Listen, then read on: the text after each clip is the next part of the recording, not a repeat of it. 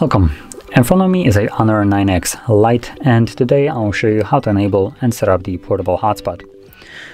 And to get started, you want to pull down your notification panel and look for the hotspot toggle, which by default actually won't be enabled. So you will need to tap on this pencil icon right here and find your hotspot right over here.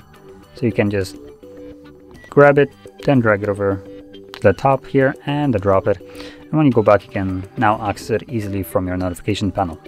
Now, before you actually tap on it to turn it on, I do recommend you, not even recommend you, basically need to do it, which is hold the toggle to access the settings, where you can then access configure hotspot, which will provide you with the password. Now you can tap on the tiny little eye right here to see the randomly generated password, but honestly what I recommend you to do is actually tapping on the password itself, removing this one and setting your own. So the new password does need to have 8 characters in length, as you can see, at which point you will be able to save it. Now that can be letters, numbers, doesn't really matter.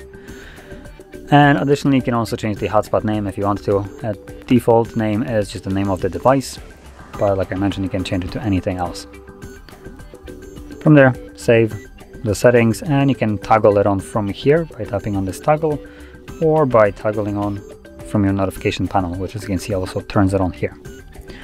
So that is how you would set up your hotspot and use it. Now once you're done with it, I do recommend you to try to remember to turn it off. It didn't look like there was any settings for automatic turn off, meaning that once you're done with the hotspot, it will just keep on running as long as it can.